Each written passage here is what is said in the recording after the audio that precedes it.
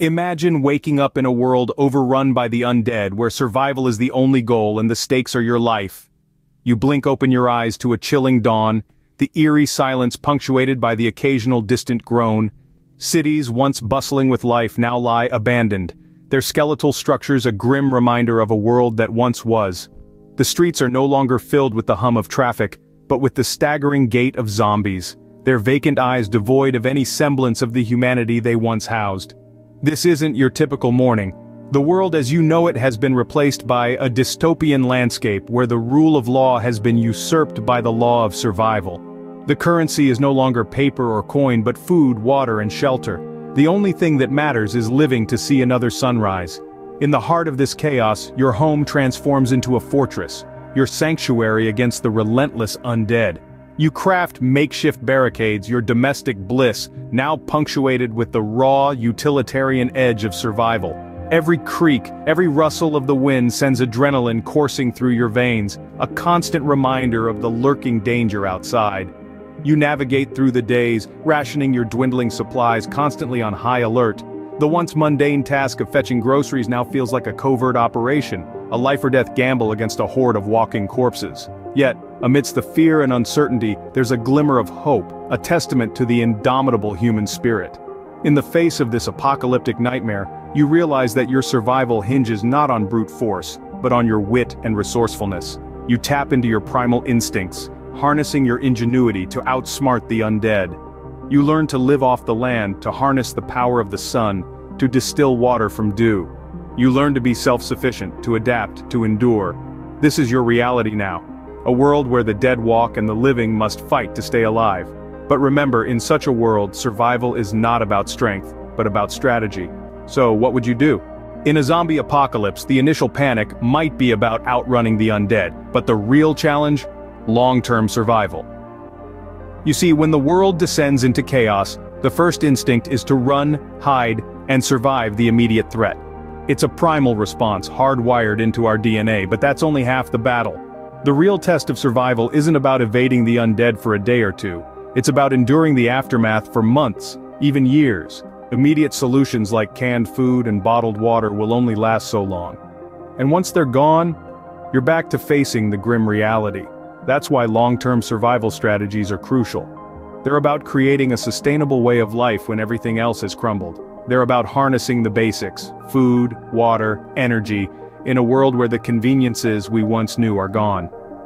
So, let's delve into the key strategies to keep you safe, fed, and alive for the long haul. Scene script. First things first, food. And in a world gone rogue, the supermarket won't be an option. In the face of a zombie apocalypse, your survival will hinge on your ability to adapt, and one of the most crucial adaptations is the ability to grow your own food. Agriculture, folks, is not a luxury, but a necessity. Imagine this. The world as we know it has been swept away. The aisles of your local supermarket, once brimming with food, are now barren wastelands. You're going to have to get your hands dirty and sow the seeds of your survival, literally. Starting a survival garden is not about planting a few tomatoes and hoping for the best. You need to choose the right crops. Think hardy, nutrient-rich, and easy to grow. Potatoes, beans, squash, and corn are all excellent choices. They are packed with essential nutrients, require minimal care, and can be stored for long periods. But it's not just about what you plant, it's about how you plant. Crop rotation and companion planting can help keep your soil rich and your plants healthy. Rotate your crops each year to prevent soil depletion and disease. Plant companions that benefit each other, like beans and corn, which together provide mutual support and nutrients. Having a seed bank is also essential. It's your insurance policy against crop failure. Save seeds from your strongest plants each season, and you'll have a ready supply for the next planting. And don't forget about protein. Raising small livestock like chickens or rabbits can supplement your diet and provide a source of natural fertilizer for your garden. Remember, this is not just about survival, but about sustainability. In the long run, your goal should be to create a self-sustaining food ecosystem. So, there you have it. In a world gone rogue, a green thumb might just be your best weapon. Start planning your survival garden today because when the zombies come knocking, you don't want to be caught with an empty pantry. Remember, when it comes to survival, you reap what you sow. In this new world, energy is a luxury. But with the right strategies, it's a luxury you can afford. Let's dive into the significance of renewable energy sources and how to harness them effectively. In a post-apocalyptic world, traditional energy sources like fossil fuels will be scarce or inaccessible, but the sun, wind, and water will still be there. These are renewable energy sources that you can tap into, even in the face of a zombie apocalypse. Let's start with solar energy. Solar panels are a viable and sustainable way to generate electricity. They capture sunlight and convert it into energy. This energy can be used to power your safe house, recharge your devices, or even run a small farm. Next, there's wind energy. Wind turbines can be constructed from salvageable materials. They work by converting the kinetic energy from the wind into mechanical power. This can be used for pumping water or generating electricity. Hydropower is another option. If you're lucky enough to be near a flowing water source, you can set up a small-scale hydroelectric system. The moving water can power a turbine, generating electricity for your survival enclave. Don't forget about bioenergy. You can create biofuel from organic materials like plant waste or animal manure. This can be used for cooking, heating, or powering a generator. And lastly, there's geothermal energy.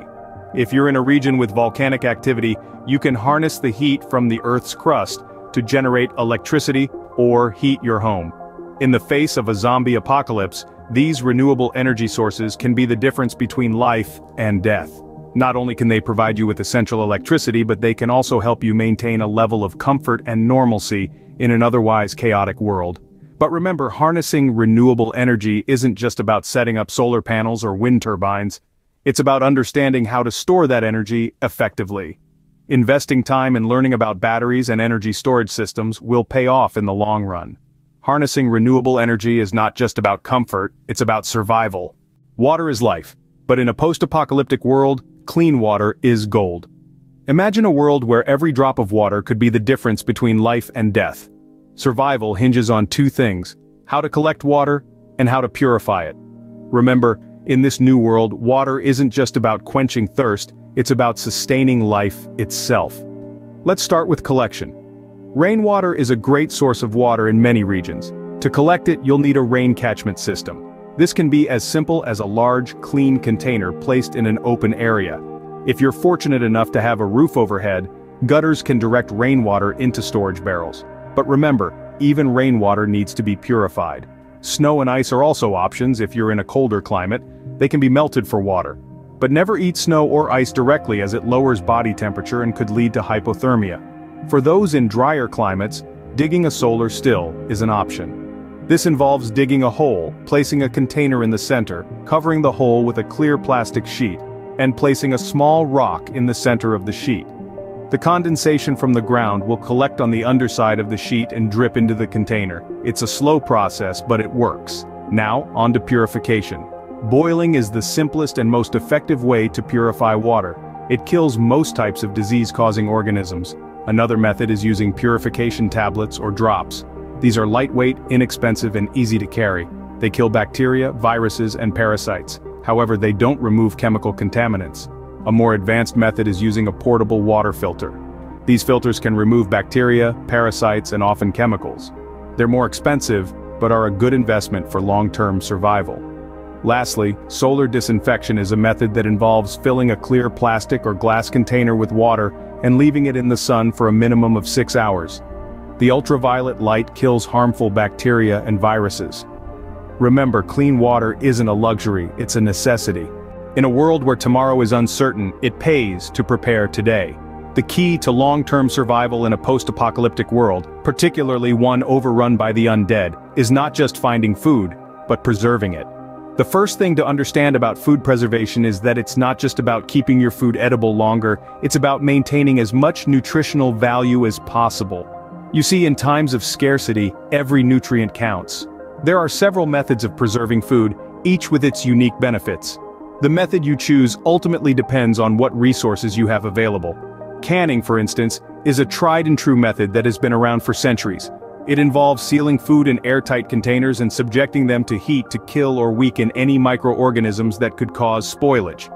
Canned foods can last for years and require no energy to store, making them ideal for long-term survival. Then there's dehydration. Removing the water content from food not only makes it last longer but also significantly reduces its weight, making it easier to transport. The downside, however, is that you need a reliable source of heat to dehydrate food, and the process can deplete certain nutrients. Freezing, on the other hand, preserves the most nutrients, but requires a constant source of energy to maintain the low temperature. This might not be feasible in a post-apocalyptic world, but if you have access to a renewable energy source like solar power, it could be an option. Lastly, there's fermentation. This method not only preserves food but can also enhance its nutritional value by promoting the growth of beneficial bacteria. However, it requires a bit more skill and knowledge to do right. In the end, your survival won't just depend on finding food, but on how you preserve it. Because when you're facing the worst, the last thing you want to worry about is your next meal. In the face of uncertainty, being prepared is your best bet. In a world overrun by the undead, survival is a game of strategy. As we've explored, long-term survival is more than just fighting off zombies. It requires planning and preparation. We've unearthed the importance of agriculture, of sowing seeds to ensure a reliable food source. We've delved into the power of renewable energy, harnessing the sun and wind to keep the lights on when the grid goes down. We've tackled the vital role of water, not just for drinking but for hygiene, and the importance of knowing how to collect and purify it. We've also underscored the significance of long-term food storage, of preparing for the worst while hoping for the best. These strategies are your lifelines, your shields against the undead. They are the keys to not just surviving but thriving in a world turned upside down. Remember, in the face of a zombie apocalypse, these strategies could be the difference between life and death. Don't forget to like and subscribe for more survival tips.